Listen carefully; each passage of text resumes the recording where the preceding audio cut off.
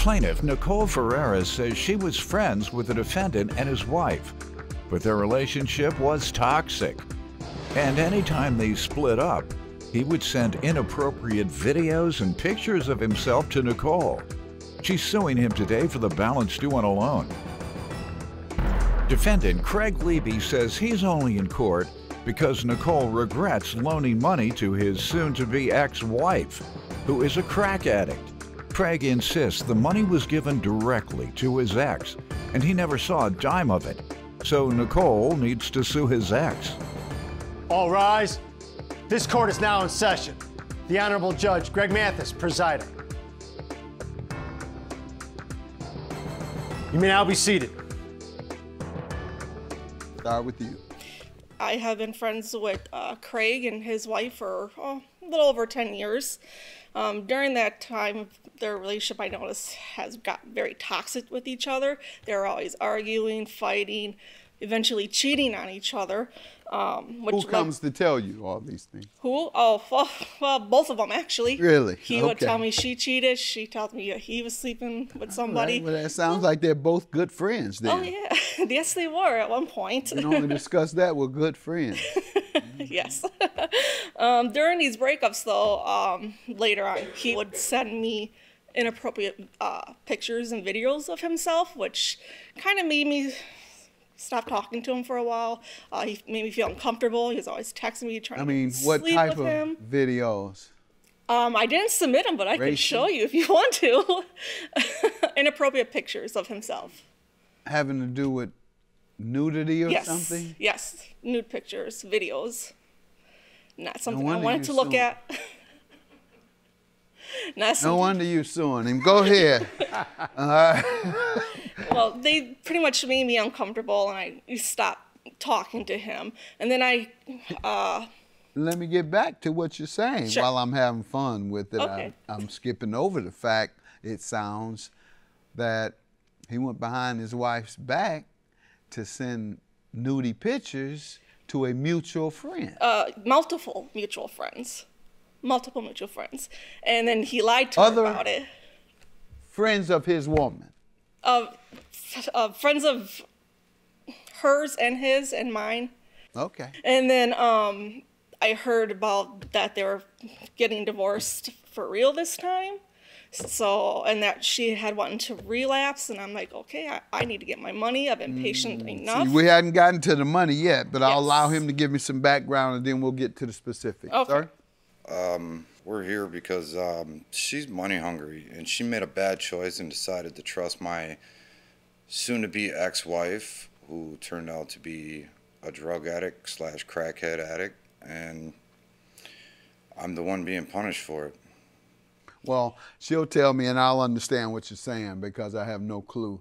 What are you suing for? What is referring to? Well, it's a loan for, it was for $8,000. They only paid me back $1,000 of it. They both came over to my house with this promissory note, asking if they can borrow $8,000 for a down payment on a house. He was part of it? Yes, he was. He was there. And now he insults you and say he doesn't know why you would trust them? Correct. He thinks because he's getting a divorce now, he don't. I understand. No, I'm going with that statement of sound kind of like you're a fool. You were a fool to trust us. Trust them, yes. That sounds like you were saying. Gave them multiple chances. They were going to pay me back, with taxes. They were going to pay me back so much a month. How long ago was it? Oh, this was in August of 2017. And they started out with paying me regularly up until May of 2018. Then it kind of went away. And you were told she had a relapse? Yes. Your wife had a relapse? Crack, you say? Did she go to NA? Or she's just out there and you don't know what's happening with her? She's just out there. Has she gone to rehab before? She has, on and off. Hasn't worked. Several times, as far as I know. And you supported her? I did at the time. You been to rehab? No. Okay. No. You want to? No, I don't partake. You don't partake in rehab? No, I don't partake in drugs to go to rehab. Huh? I don't partake in drugs to go to rehab. Oh, okay. I'm sorry. I thought you were saying you enjoy what you do and you ain't going to partake in no rehab. All right, having fun, which I know that's not what you were saying. But I'm saying that, and you probably know, you've dealt with this as I have and so many others since the 80s with crack addiction and crack addicted loved ones. Takes about 5 to 7 times to go to rehab for crack addiction. 5, 6, 7 times is what I've seen on average where it worked. Rehab for severely addicted crack addicts, and sounds like that's what she might be. Yeah. All right. And you say you had an agreement with them? Yes, I did. I have a promissory note from both of them that they both signed. What did they say they wanted the money for again? A house, a down payment on a house. Oh, okay. You never Nope, seen that? American Dream never happened. All right. What page again? Page 1 through 3. They're always arguing, fighting, eventually cheating on each other. Who comes to tell you all these things? Both of them, actually. Really? He would tell me she cheated. She told me that he was sleeping with somebody. Right, well, that sounds like they're both good friends then. Oh, yeah. Yes, they were at one point. You can only discuss that with good friends. During these breakups, though, later on, he would send me inappropriate pictures and videos of himself. Defendant Craig Levy is being sued by his former friend, who claims every time Craig and his estranged wife split up, he would send her inappropriate videos and pictures of himself. Sir, you saying that your wife took the money, or tell me, how did she get her hands on it? Give me the whole thing about her running off with the money. Well, as far as I know, I never seen the money. I'd never even seen a dime of it. She had an agreement with my soon-to-be ex-wife, and whatever she did with the money, she did with it. I never seen a dime of it, and it was supposed to go for a house. And she, at the time, she was really good with money. She was very smart. And one day, I asked her, you know, where the down payment was, and she couldn't tell me. Next thing you know, she smoked it up. All right, but you signed it.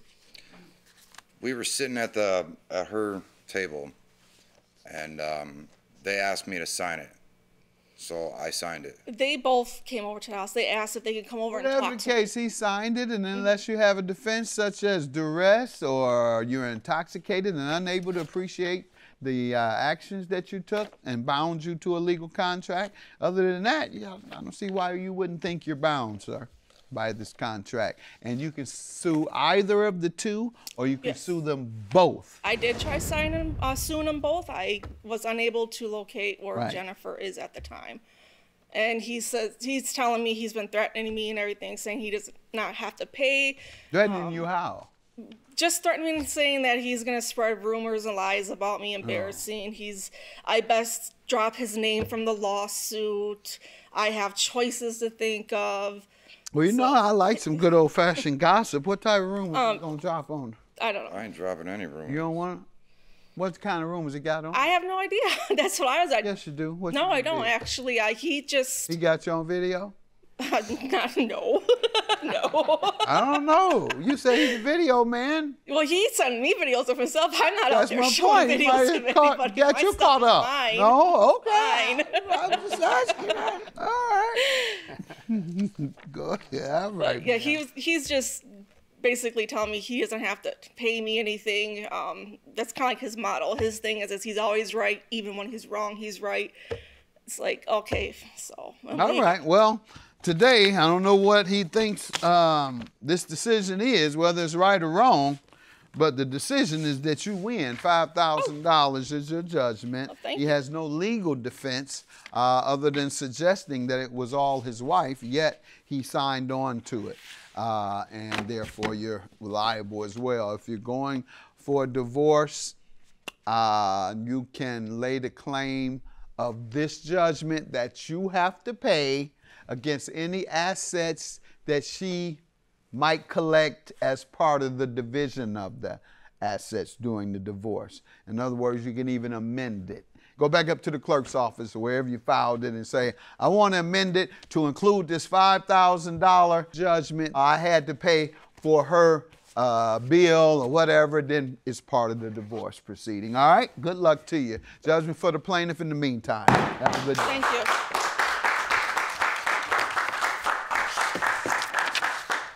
still consider you a friend at heart. I mean, you've been good. I just didn't like the way you were coming at me.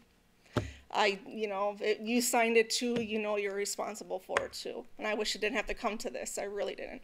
You and me both.